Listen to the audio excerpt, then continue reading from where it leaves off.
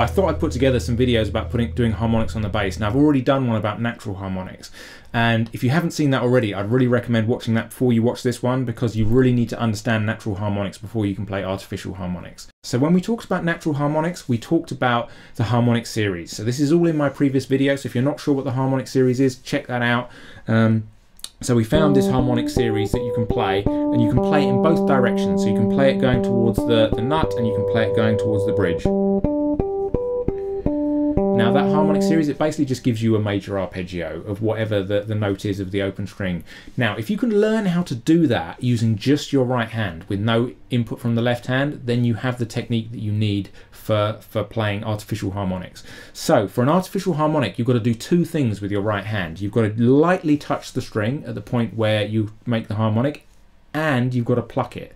Now, I can do that, and I can play the harmonic series in exactly the same way that I did it with my left hand. So I can go.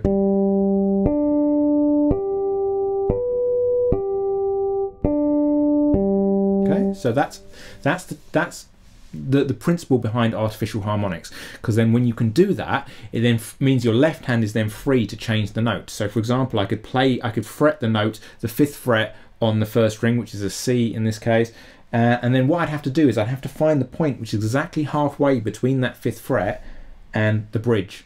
Okay, and once I found that halfway point, which happens to be here on the 17th fret, I can then play the exact same harmonic sequence, but in this case it's going to be in C now, not in G. So it gives me a whole set of different notes.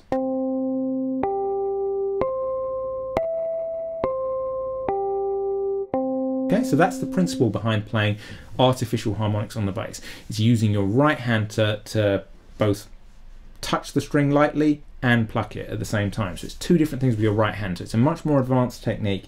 Now there's a few different ways that you can do that. The first one I'm going to show you very briefly is what's called the Jaco Pastorius technique. When Jaco Pastorius played these artificial harmonics, what he tended to do was he tended to use his thumb to just lightly touch the string, and then one of his fingers behind that to pluck the string, and you can get harmonics like that. Now I used to use that technique,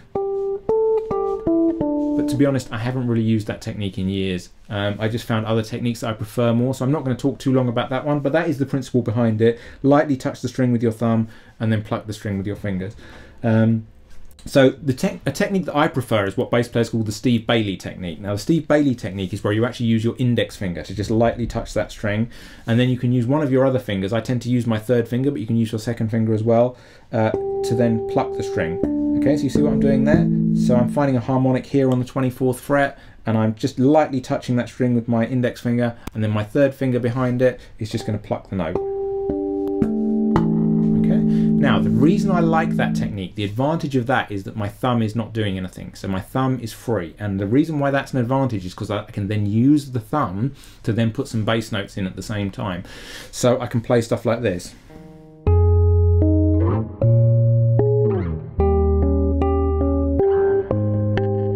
Okay, things like that. Just making little arrangements using my thumb, playing the bass notes, and then using that Steve Bailey technique to play the harmonics with my right hand. That's the principle behind artificial harmonics. Now the 3rd technique that I want to have a look at is the one that I used in the video. Now this works really, really well for playing chord voicings, and this is actually a technique that I adapted from guitar.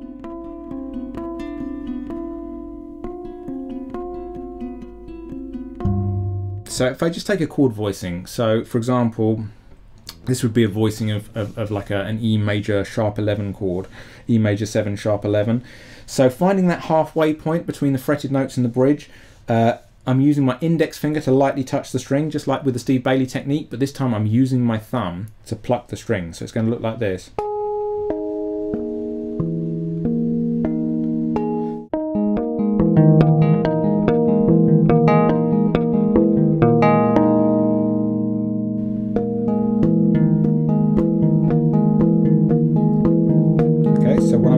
I'm playing a harmonic on the 3rd string, and then I'm playing the 1st string just without a harmonic, and then I'm playing the 4th string as a harmonic, and then I'm playing the 2nd string not as a harmonic. So you can do stuff like this.